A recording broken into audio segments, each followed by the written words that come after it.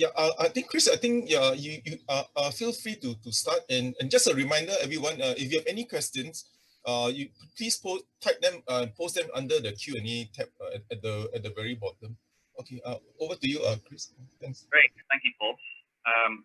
So once again, welcome, ladies and gentlemen.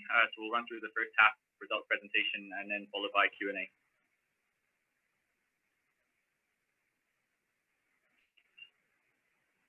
So we'll go straight into the results overall. So I think understandably it was a bit of a challenging first half for the group overall. Revenues were down 20% compared to the same time last year. Overall, we had lockdowns in all of our major operating areas. Singapore, the circuit breaker started in early April. The UK and Australia started at the end of March, so in the second quarter also. And for China, that was a little bit earlier, started around about February, but again, all very much firmly in the first half there. On the operating cost side, as we were an essential service and everywhere we were, we did continue to operate mostly, apart from a couple of the smaller segments. But of course, when you're operating at reasonable levels, it's difficult to mitigate on the cost side too much. However, in response to that, we did receive a large amount of government relief, the vast majority of which came from Singapore through the Job Support Scheme and the Waiver of Foreign Worker Levy, etc. So that helped to counteract a part of that. So overall, the operating profit, still a slight profit, but down 97% compared to the same time last year. After taking into consideration taxes, etc., and minority interest, we posted a loss for the first half of 6 million versus a profit in the same time last year of 146 million. In terms of the balance sheet side, we remain relatively strong, very stable outlook. So our cash balances actually went up slightly. The non-current assets and other assets went down more or less in line with depreciation, etc., and AR, etc., with the lower revenue base and just general good collection. The liability side, similarly, we had a lower cost base plus lower tax position from the lower profits, etc. So they came down a bit. The equity position dropped by about 130 million, which is almost all due to the payout of the 2019 final dividend, which we paid out in June this year. So that was the main contributor to the drop. On the cash flow side, we're still a very cash generating business overall. We did about 240 million of operating cash flow. We did have the usual outgoings of CAPEX, which is again part of the long-term plan. We'll cover CAPEX a bit more in a couple of minutes. Tax is just general unavoidable. We did a small acquisition in the UK for one of the taxi businesses in Liverpool. But you can see the main outflow was on the dividend side, which is not only the ComfortDelGro Group dividend, but also the minority part of the dividends for some of our other subsidiaries, such as SBS Transit and Vicom within the group. We had a little bit of repayment on the borrowing side as well, but as you saw earlier, generally the cash balance on the balance sheet went up slightly. With that, though, we are still slight net debt position. It's come down, so the borrowing repayment and the cash increase helped to bring that down a little bit. Overall, still very healthy on the gearing ratios, very small net gearing. And we do also try and maintain adequate available facilities across the group in all of our different geographies. So we have, just shy of 700 million of available banking facilities, which we can tap on if necessary overall, on top of the 600 million plus in cash. So on the CAPEX side, as you mentioned, this has come down quite a lot. We made a decision early to turn off the discretionary CAPEX. We tried to, be as prudent as possible. We do still have some essential CAPEX ongoing and some general fleet renewals. And for example, we still maintain our objective of having a fully hybrid taxi fleet by 2023. So there was still some spending on the taxi side. On the bus side, we tried to it depends on activity levels mostly, but we do still have some replacements going on. So we will still have CAPEX in the second half, but we would expect it to be lower than last year also. In terms of the geographic split, Singapore is still the #1 region within the group in terms of revenue generation. The UK and Ireland still second place.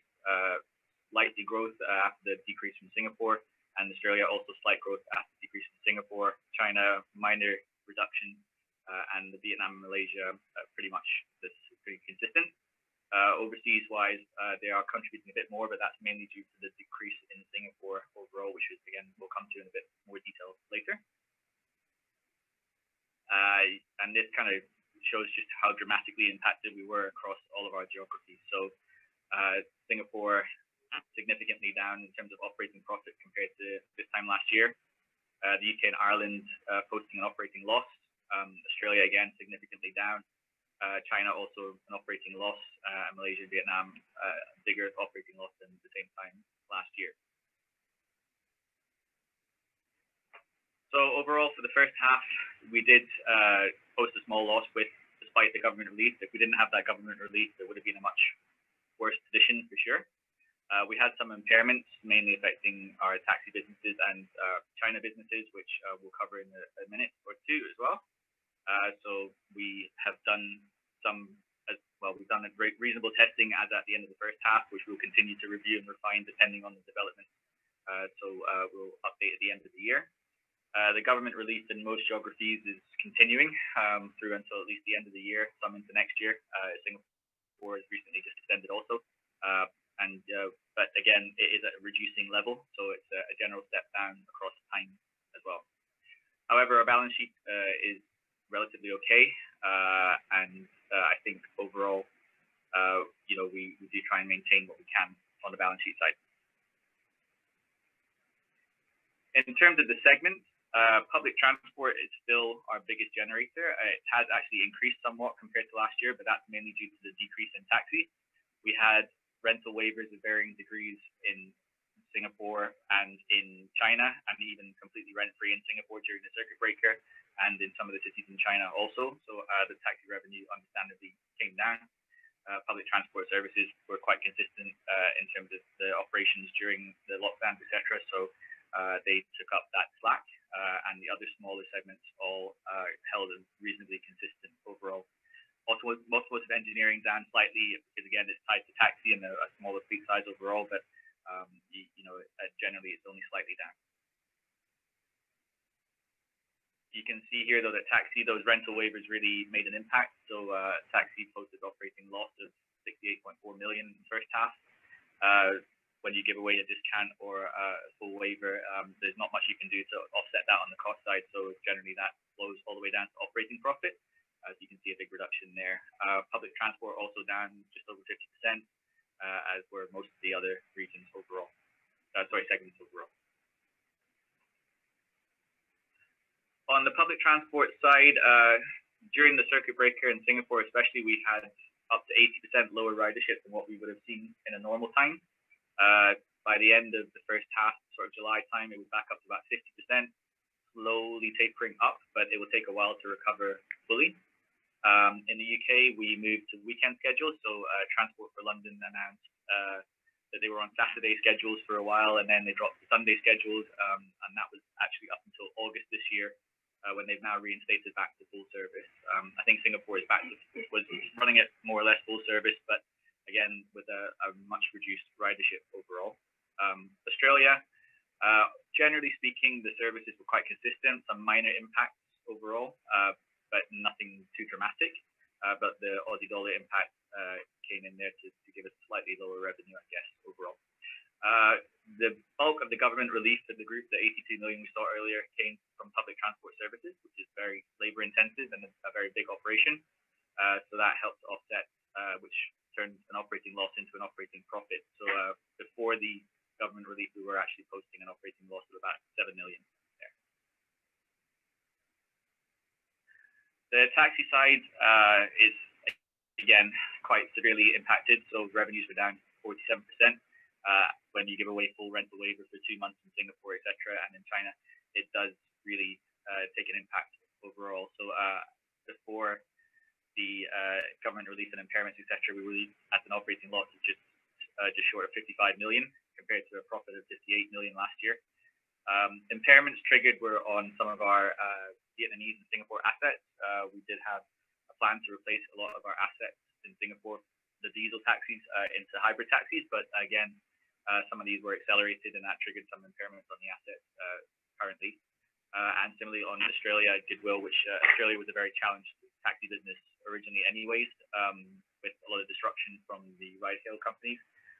And then COVID kind of made things worse. So overall, some impairments were triggered from there. So government relief did what it could to offset. Again, in Singapore, for example, the taxi drivers are not our employees, so we did not get any relief on that front.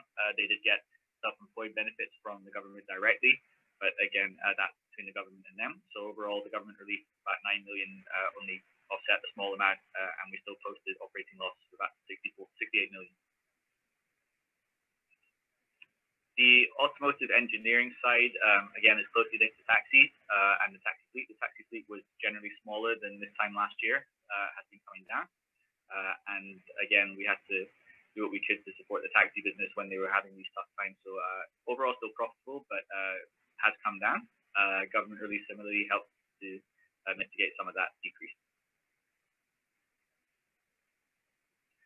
For the inspection and testing side, Singapore on the vehicular side held up quite okay, but during the circuit breaker, for example, the government did give extension of 6 months for the annual car testing, so that will be some deferrals in there. For the non-vehicle side, there was a very big slowdown. A lot of our clients were on lockdown or had reduction in services, so the non-vehicle side was quite strained and will take a while to come back. We didn't recognize a couple of million of impairment, but that's to do with one of our China business, which is actually in facing a lot more challenges overall. So there was some impairment on some goodwill in that, but Singapore generally still doing okay. Government relief likewise helped prop up slightly for an operating profit of just over 9 million. The driving centres were fully closed. They were deemed non-essential. So in both Singapore and China, they were shut for the duration of the lockdown. And even then, they didn't reopen on day one of the phase 2. They actually took a while to get approval to reopen. So there was a reduction there overall. China was felt a lot worse. It's going to take a while to recover. So there was some impairment triggered there, as you can see. But the government relief in Singapore helped to offset a little bit there. So generally, Singapore was holding okay, and then the China impairment tipped things into a loss. Car rental and leasing actually is an anomaly in this trend. So the revenue actually went up compared to this time last year. We have a bigger fleet, although the rates are actually under severe pressure. So you can see that actually the margin decreased. So it's a very competitive market, and there's a lot of supply out there. So overall, the margins were thinner. Again, similarly, China, we had a business which is facing a lot more challenges, so we had to recognize some impairment on that, and government relief helped to offset a little bit there overall. The challenge for the car rental leasing in Singapore will probably come in the second half, when there's some, basically our clients are mostly expats on leases, etc. They may or may not be staying. We don't really know the long-term plan for those sides, and also we have a deregulation which will similarly affect the taxi side and the PHD side. Which originally was supposed to happen in July, was then moved till October, and is now, we understand, being planned more for early next year. So that will have an impact overall as well. For the bus stations, we only have one in China, and I think we all know that there was not a lot of inter-region or inter-city travel going on in China during the first half overall. Still managed to make a slight profit, and there was some government relief, but dramatically down this year compared to last year. So on the dividend side, we did not declare an interim dividend for the first half. We did post a loss, and there is obviously a very large amount of uncertainty going on. Just as we were releasing this, Melbourne went into full lockdown, which is still continuing. There were resurgences in China and Beijing and Jilin as well. So there was a lot of moving pieces at the time. However, the company does maintain its policy to pay out 50% of its profit after tax and MI in dividends, at least. I think historically we've paid 75 and 80%, etc. But overall, with the uncertainty, we felt it was better to play cautious for the first half and monitor the situation, and we will declare a full final dividend at the end of the year instead. So as I just mentioned on the outlook side, there was a lot of uncertainty at the time of the first half results, and there were very strong potentials for second lockdowns in some of the cities we were operating in, and even third lockdowns for some of them also. I think now Australia has seen some of that. The UK is seeing a resurgence again now, so it's a little bit uncertain also. Singapore has been stabilizing, and I think the numbers are quite well under control. So, the community cases have been very low for the last few weeks, and the total number of cases has been gradually coming down, is below 100 for a while now. So, the signs are positive, but again, we will need to watch this space closely and see how things are moving, especially in terms of the government initiatives and directives in terms of social distancing and safe spacing, etc. From there. So, we do know that this will not go away, so we're trying to do everything we can internally and look at whatever internal cost structures we can, and focus on our own efficiencies. And we are looking at transformation and building capabilities for growth going forward overall.